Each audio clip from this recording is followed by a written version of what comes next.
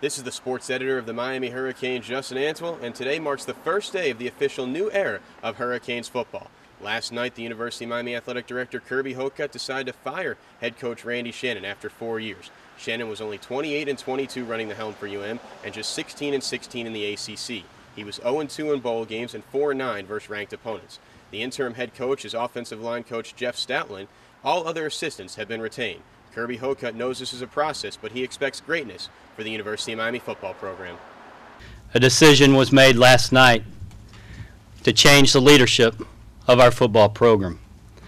I made the decision last night after consulting with President Shalala and the chair of our Athletic Advisory Committee for the Board of Trustees. They supported my decision. A national search will begin immediately.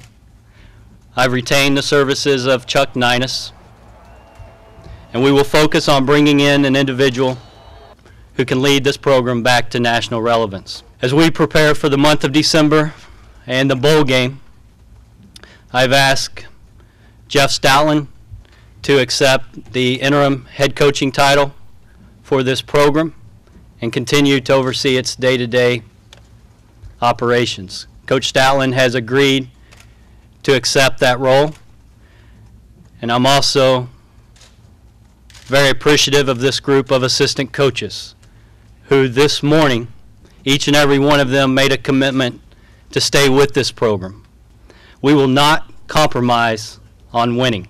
Randy Shannon will always be a member of the orange and green family. After all, he was the starting linebacker in the 1987 National Championship squad. But unfortunately, he just couldn't get it done as a head coach, even though he had ample amount of opportunities. He did release a statement through Athletic Media Relations. It says, quote, "I believe that I leave the Hurricanes football program with a stronger foundation upon which they can continue to build. I thank President Shalala for the opportunity.